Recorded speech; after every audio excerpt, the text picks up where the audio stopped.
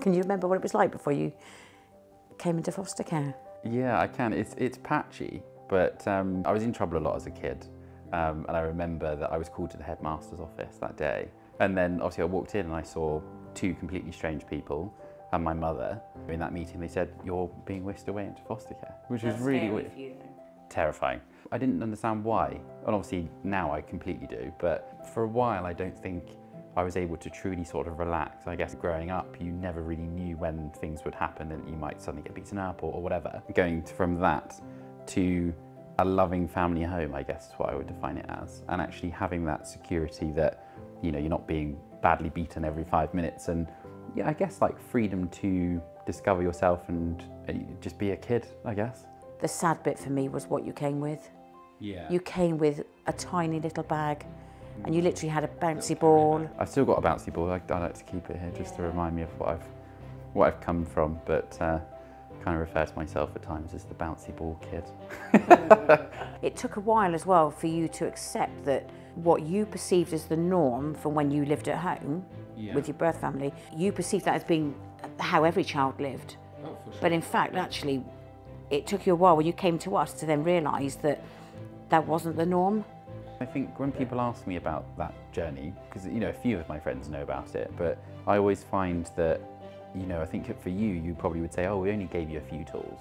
But actually it's like, for me, I see you as such a fundamental part of, you know, winning the Young Entrepreneur of the Year. And as far as foster carers go, I definitely hit the jackpot. I'm not trying to make you cry, but like, you know, I can't see how I would have done it without you. But then you never know, but like, yeah, I do owe everything great to you. But if you didn't want to achieve it, you wouldn't have achieved it. You know, and that's how you have to look at it. You had that fire and you wanted to make a difference. Seeing you at that Rockstar Awards, honestly, was one of the proudest moments ever. That's really sweet. just think about it now. I still have the photo of us on like the red carpet wall thing. Oh, bless. Sorry. No, that's all right. So proud of you. That's really so sweet. Proud of you. I'm terrible when people cry. Sorry. So Come here. Oh. It's fine. So yeah. Oh dear, sorry. It's fine. Yeah. Every child matters.